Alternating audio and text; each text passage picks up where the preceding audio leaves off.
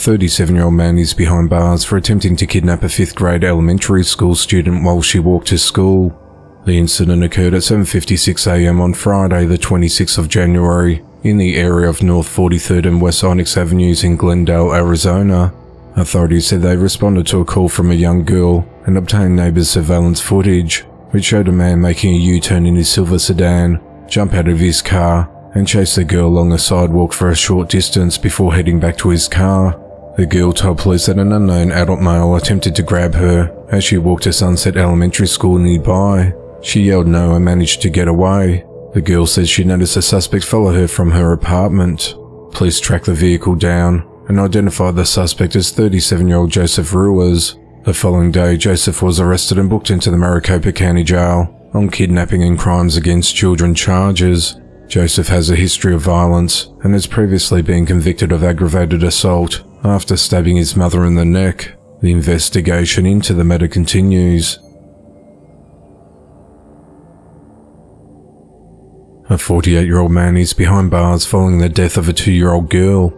At around 12:50 a.m. on Friday the 19th of January, authorities responded to a home at 1417 Drake Avenue in Centerville, Iowa, on reports of an injured toddler.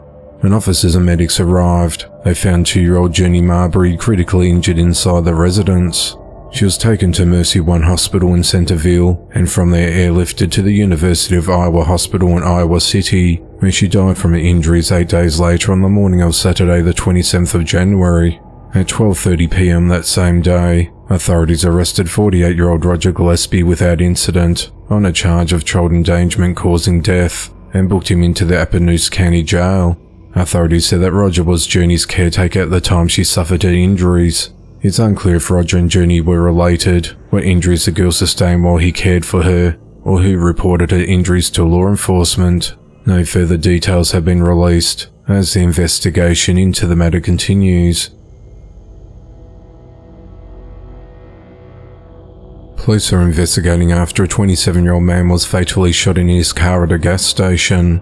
At 7:41 p.m. on Thursday the 25th of January, authorities responded to reports of a shooting at the Gulf gas station at the intersection of Southwest Evangeline Thruway and East Pinhook Road in Lafayette, Louisiana. When officers arrived, they found a man inside a silver Camaro in a critical condition suffering from multiple gunshot wounds. Officers rendered emergency aid while an ambulance was en route, but he died at the scene. The victim was identified as 27-year-old Taj Broussard, and his death was ruled a homicide. No arrests have been made to date, and the motive of the killing is unclear as the investigation into the matter continues. A couple are behind bars for abusing an 8-year-old girl. At around 6:30 p.m. on Thursday the 25th of January, Megan Rowe answered loud banging on a front door at her home at 720 43rd Street in Ashland, Kentucky, to find a young girl covered in bruises. The girl told Megan that she'd been kicked out of her home 2 houses down the street and that she was scared. The woman allowed the girl inside her home and called 911. The child said that the injuries were caused by family members Austin and Kayla Frazier, who began pounding on Megan's front door, but she did not answer it. When officers arrived at the scene, they arrested the couple. Police saw bruising on the child's arm and body, a deep laceration over her eye, and a burn mark on the palm of her hand. The child told officers that the couple beat her with a metal pipe, forcibly placed her hand on a hot stove, and threw something that hit her in the head. The young girl was taken to the hospital in an ambulance. Doctors said she had several broken bones in various stages of healing. Austin and Kayla are charged with first-degree criminal abuse of a child under 12 and are held at the Boyd County Detention Center with their bond set at $100,000 each.